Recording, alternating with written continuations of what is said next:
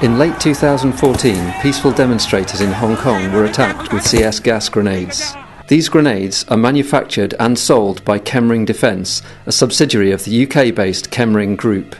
In March 2015, Chemring's annual general meeting was challenged by activists from Campaign Against Arms Trade.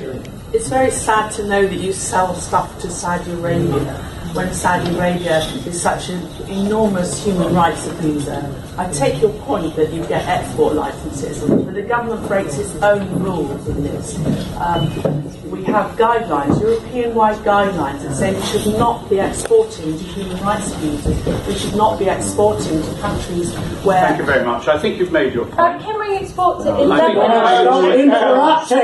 Chemring export to 11 out of 27 countries on the FCO's list of human rights concerning countries. 11 out of 27. That's an astonishing... Excuse me, you've made your point. Don't spoil it.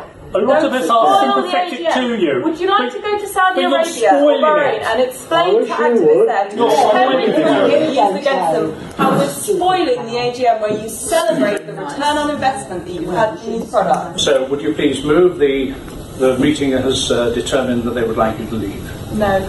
In which case, I will ask for a resolution to have you removed. Could, I'm delighted that you're voting on this. You can just call security now. We're not going to leave. I have asked that you should be removed. Would the meeting support that? That these two ladies should be removed? Yes. Thank you very much. You're disturbing the meeting, so... The meeting needs to be disturbed. This is not a legitimate business. You can't just carry on uninterrupted selling whatever you like to whoever, wherever you can make a profit. I'm sorry about that, but you shouldn't come in the meeting time, but you should do something somewhere else. We do things elsewhere as well. We've also come to interrupt this AGM because we don't think that Chemring ought to be approving bonuses to their board while they're selling military equipment to the Egyptian regime. Well, Saudi Arabia is their third biggest customer. It's listed as the fifth most repressive regime in the world by the Economist Democracy Index. The guy got flogged for blogging in Saudi Arabia. Ladies and gentlemen, my proposal is that until these people are removed, we will adjourn the meeting. Thank you very much. Thank you. So the meeting is adjourned.